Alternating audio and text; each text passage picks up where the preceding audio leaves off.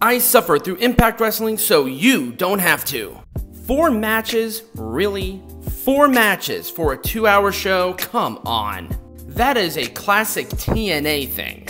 I'm not saying that they were bad matches, but come on. 4. Let's start off with our opening contest, which was Tenille Dashwood taking on Rosemary. Now, they said that Rosemary was alone without Havoc because Havoc basically went AWOL and was not there. Is she hurt or something? I don't know. I didn't bother looking it up either. This is really weird. I think the whole women's tag team part of Decay is just kind of faltered at this point. But now who can go for the tag team champions? Anyway, back to the match. It was fun. I did like this match, and it was a roll-up for Rosemary to win, which I thought was weird. So there was a post-match by The Influence, and out came Taya Valkyrie.